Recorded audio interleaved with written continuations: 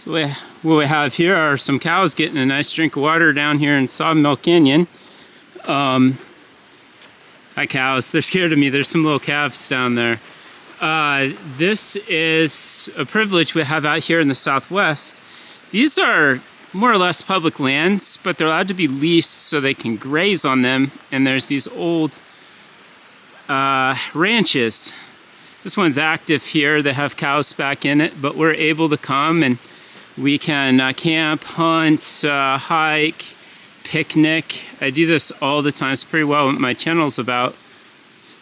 One thing that's a little discouraging though is with this mess going on at the border, people are taking advantage of it there to traffic drugs and people as well. They may not be explaining this very well in the news, but these beautiful lands are being used in all sorts of ways. Some of them good and some of them not so good, but I still love coming out here and try to every week.